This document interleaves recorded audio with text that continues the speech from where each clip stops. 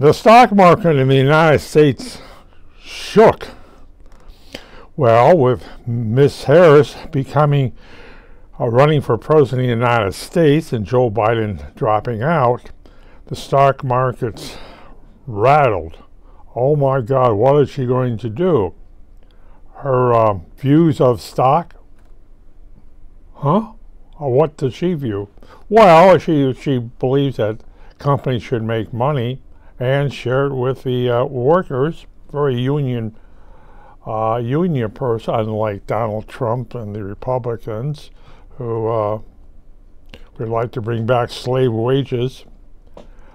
Harris is looking at the feds are looking at that, the government, and as far as anyone knows, the stock markets are going to score way up with Harris as president.